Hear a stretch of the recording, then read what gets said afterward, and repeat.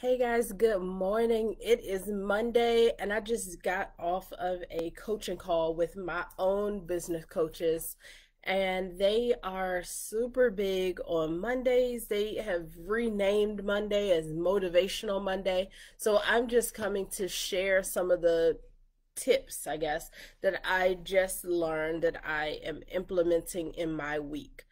So typically we start thinking about Monday as like the end to our weekend, the end to our fun, and most people dread Mondays. In fact, I don't know what the current statistic is, but I knew this stat before, but a lot of people have heart attacks and major health problems and reasons that they end up in the emergency room. Most of that happens on a Monday. And what I learned a long time ago was that people would dread so much their work week and going to work and the stresses of that week that it would cause them major problem on a Monday. So the hospitals were busy. They anticipated your heart attack on that Monday morning because for your body, you literally were like shutting down instead of being excited to start that work week. So, in my coaching groups, what they encourage us to do is not even just like setting your goals and being super pumped and motivated about your Monday, but also trying to get a lot of what you said you're going to do for the week started or even completed on a Monday, right? So you like go into your Monday, I should rename it like Marathon Monday, right? Because the encouragement is for you to try to get as much done as possible.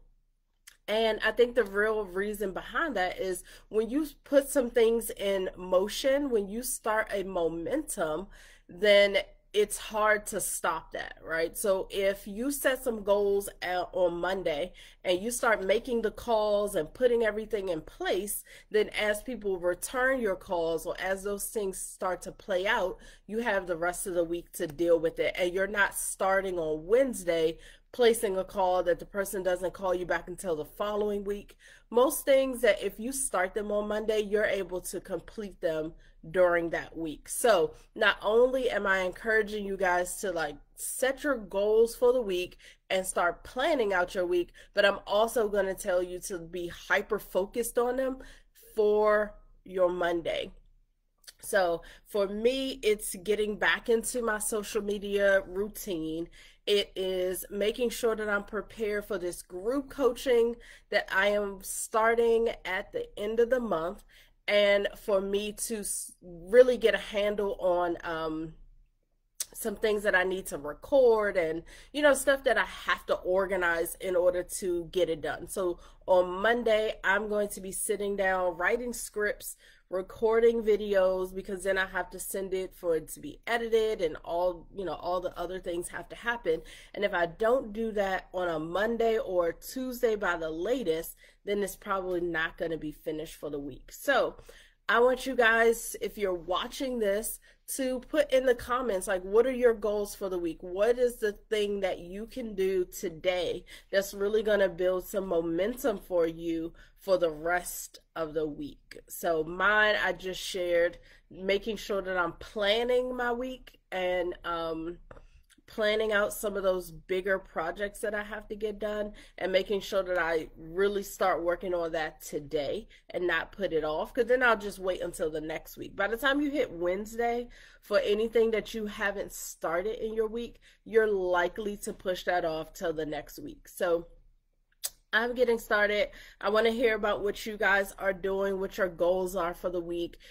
Drop them in the comments. I'm going to share this video. And then also what you could do is if you do drop it in the comments, then you can check later and make sure that you had it done. So 1, setting the goal is awesome.